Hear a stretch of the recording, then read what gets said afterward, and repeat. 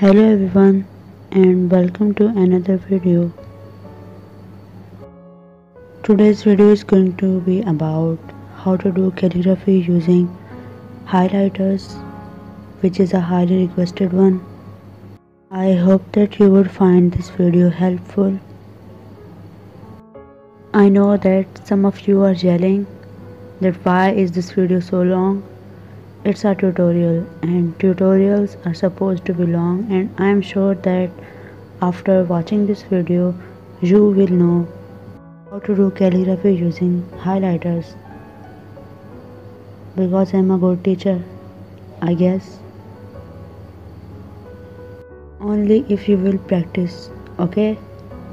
So let's get into the video, but don't forget to practice, or else I will be really disappointed that you haven't learned calligraphy still. Please enjoy some clips of me organizing these highlighters. I don't know why I added so many of these. I think they are good. If anyone is curious, these highlighters are called piano smart ones, and the other ones are called fluorescent pens. I don't know how to pronounce the name of this brand. And these mild liners, these are not the zebra mild liners, they are different. They are from a Chinese brand, I don't know what the name is. And these mercury highlighters, they are really good.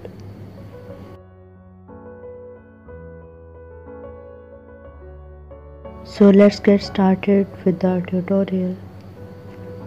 This is the first time I have wasted so much time starting a video. Oh my goodness.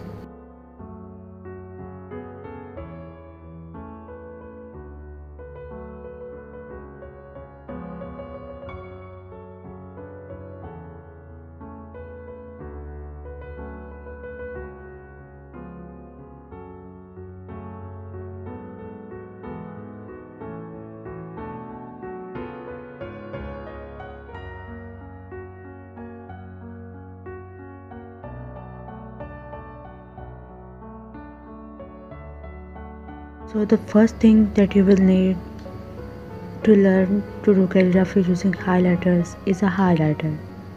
I know that's a really basic thing to learn, and once you have your highlighter, you will need a person like me to teach you how to use them for doing calligraphy.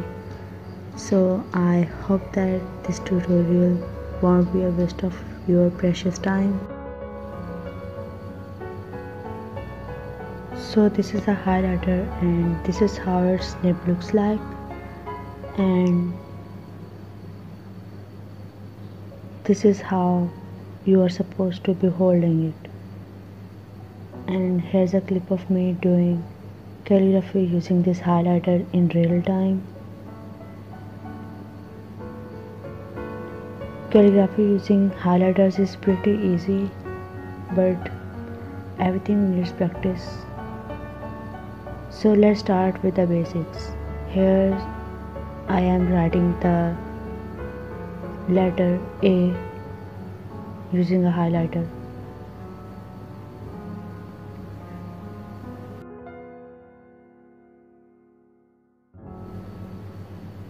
It has both upstrokes as well as downstrokes. So for the upstrokes, you will need to use the thin side of the nib. By the thin side, I mean the pointy side of the nib, like shown in the video. Here's how you are supposed to do the upstrokes, not like the third one, that's a mistake. Like this, using the pointy side. And for the downstrokes, you will need to use the thick side of the nib, or you can say the entire nib of the highlighter. While doing your downstrokes, make sure that the entire nib of the highlighter is touching your paper, or else your calligraphy will be ruined. So this is how you are supposed to do the downstrokes using the entire nib of the highlighter.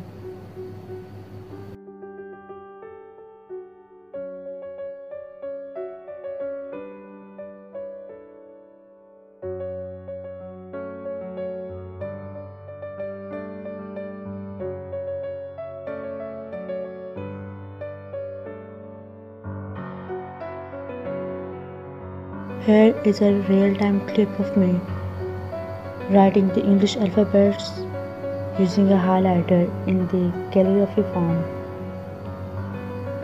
so that you can understand it better.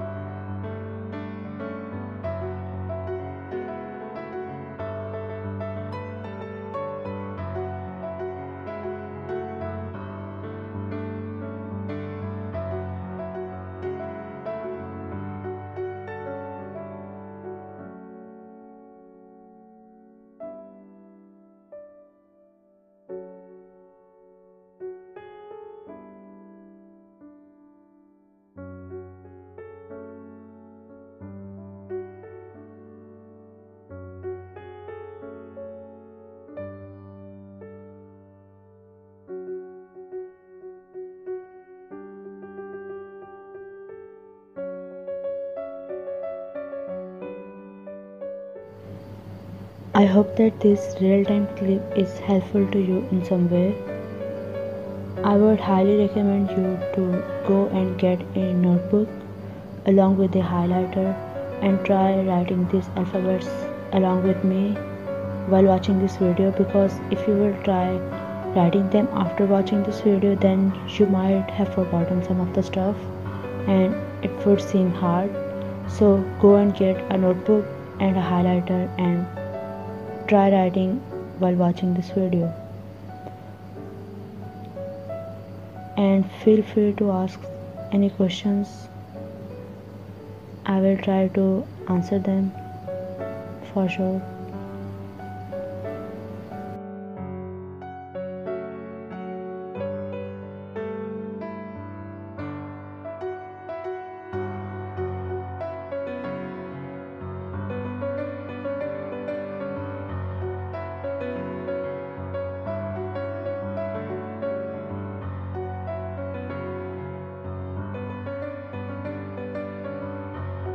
Here's a quick overview of everything that I have said so far in this video, and you can see all of these alphabets closely.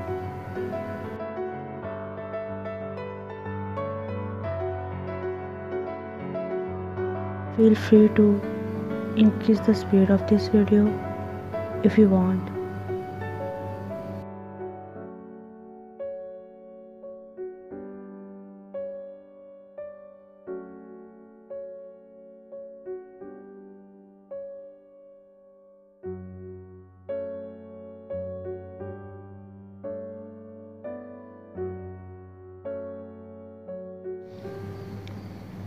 One of the most important things that you should keep in mind while doing calligraphy using these is how to rotate the highlighter.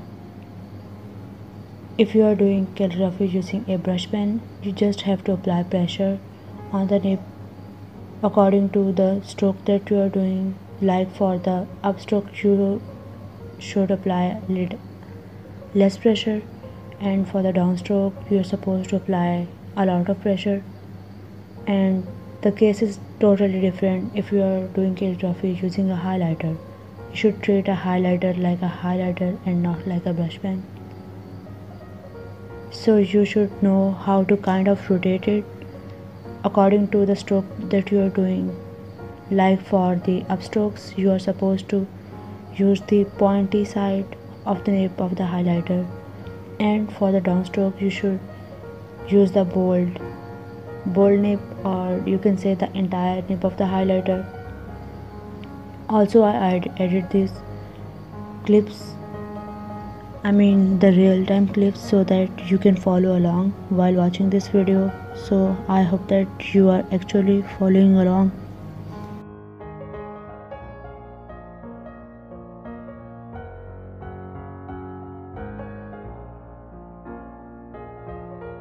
A close-up of how everything looks like.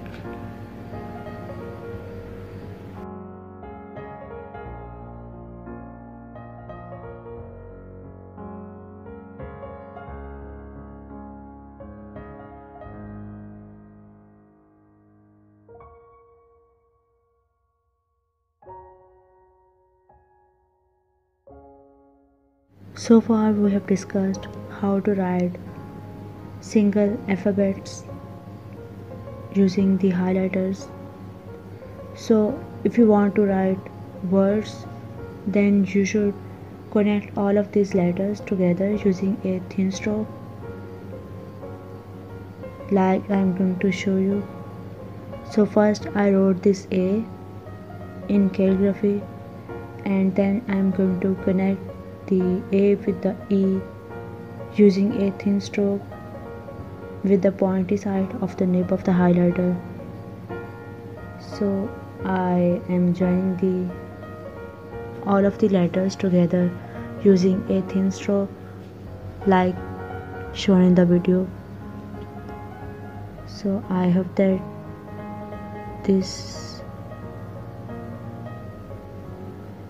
you can understand this.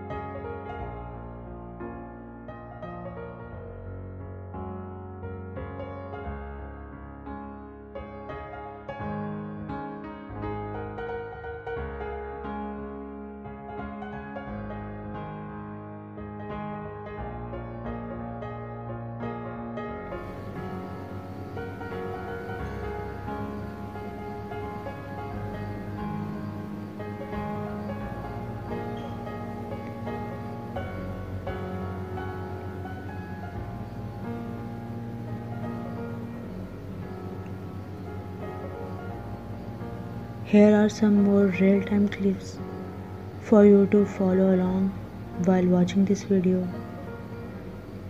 I hope that you can understand this. This is my first time that I have made a tutorial like this, so I don't know if I'm doing this right or wrong. I think it's right, but I don't know.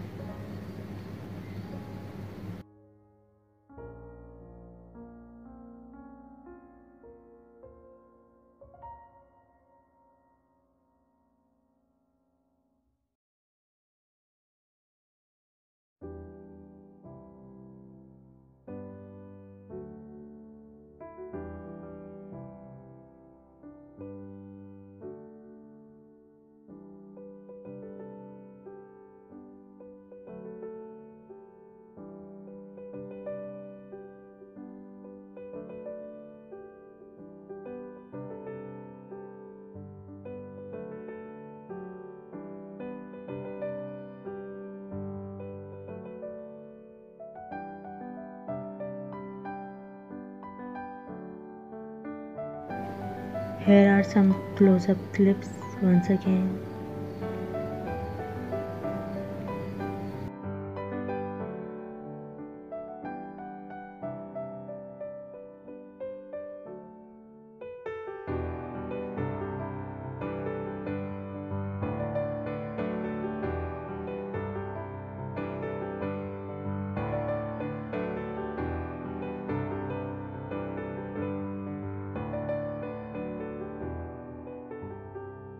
Don't forget to eat something if you feel hungry like me.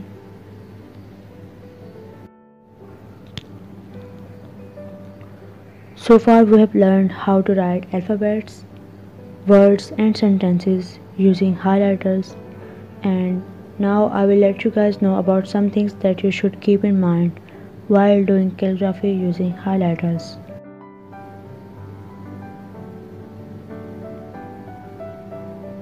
So the first thing that you should keep in mind while doing calligraphy using highlighters is this, that the highlighters are not brush pens, so you should not apply pressure on them or else you will ruin the nib of your brush, your highlighter. Treat your highlighter like a highlighter. And the second thing is the upstrokes are supposed to be thin and the downstrokes should be thick, or else I don't think so that you will be doing calligraphy.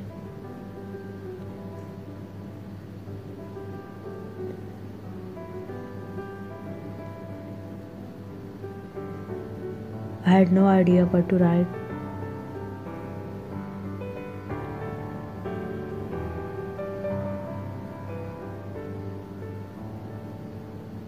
I have literally written this word so many times. I wrote this to give you a little demonstration of how your upstrokes as well as downstrokes should be different from each other.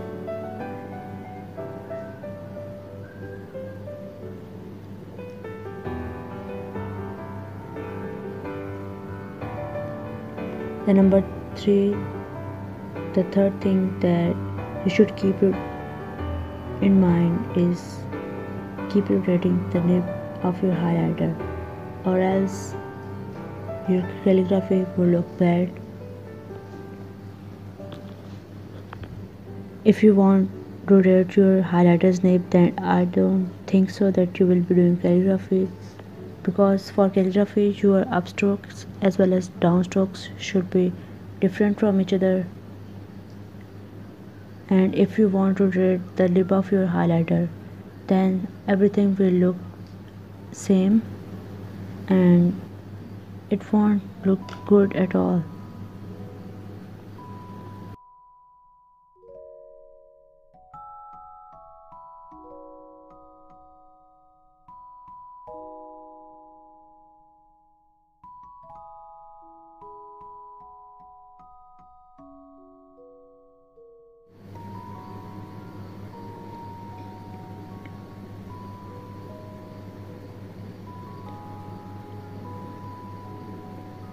There is a clear difference between the words. One of them was written while rotating the nib of the highlighter and the other was written while just not rotating the nib. So the number 4 thing that you should keep in mind that practice makes the man perfect or the woman perfect. So keep practicing or else you won't get better at all. Even if you will watch a lot of tutorials, only watching tutorials won't help you at all. So be sure to practice. And the number 5th thing that you should keep in mind is have fun.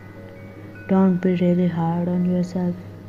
Calligraphy is supposed to be helpful to you in some way, so it should have a positive impact on your brain and not a negative one.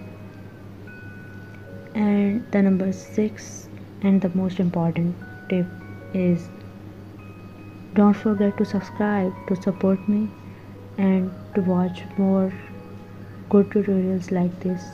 I think this is a good tutorial, so if not, then just give me a dislike. I don't care at all now.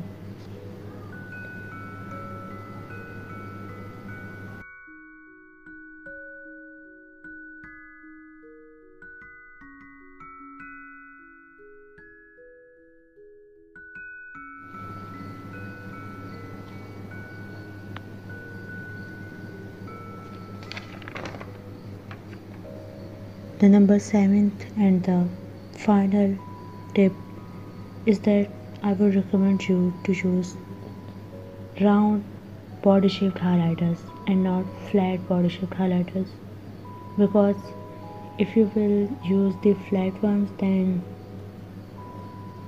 they will be hard to use for you, as they are small in size and they are flat and like they are big, and holding them would be hard, and doing calligraphy with them would be much harder. So just stick with a round small highlighter.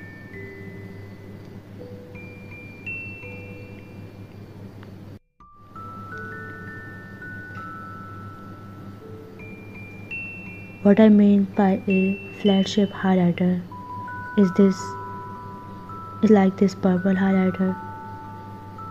This is not a bad quality highlighter or something like that, but as its body structure is a little different from the other highlighters, it would be a little harder to use this to do calligraphy, especially as some of you might be beginners. So I would not recommend you to use highlighters like this. But if you just have these, then it's okay, just try, and I'm sure you will get used to of how to do calligraphy using these flat shaped ones.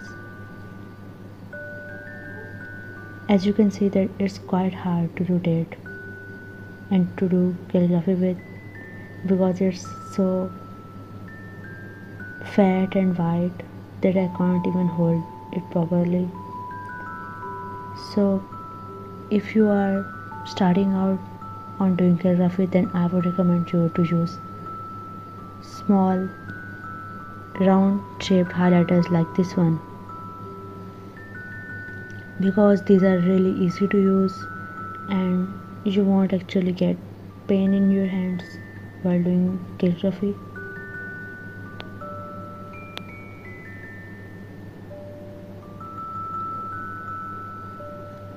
So keep this in mind.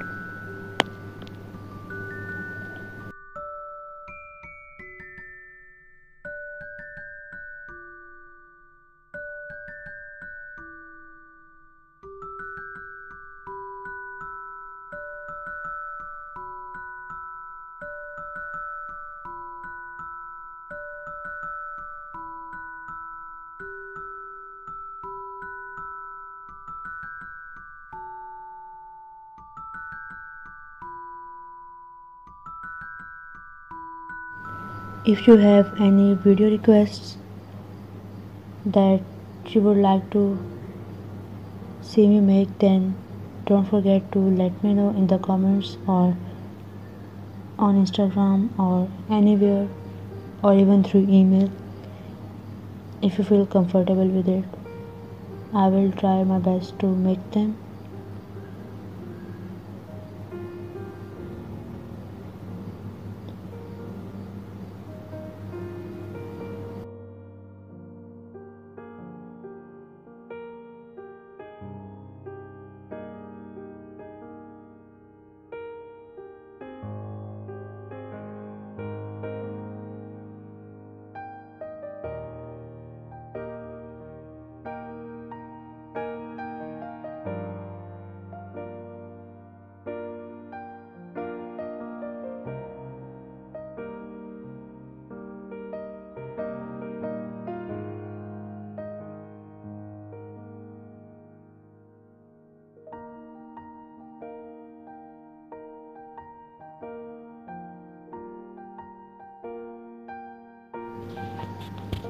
Thank you so much for watching this video. You have made it to the end, and I really hope that you would have found this video helpful. If you did, then please subscribe. I have been making YouTube videos for the past 2 years and everyone laughs at me when I tell them how much subscribers I have. So please subscribe so that someone would respect me and would appreciate my efforts. If you have any questions regarding this video, then feel free to ask them in the comment section or just DM me on Instagram. I will surely try to answer them.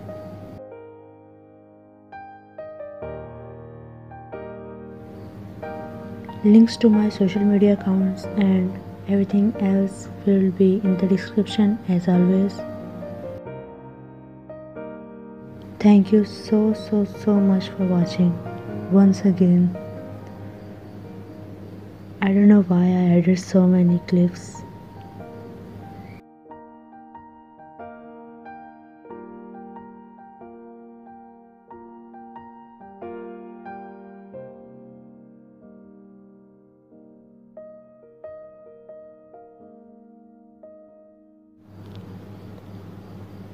Bye. I will hopefully see you soon in my next video.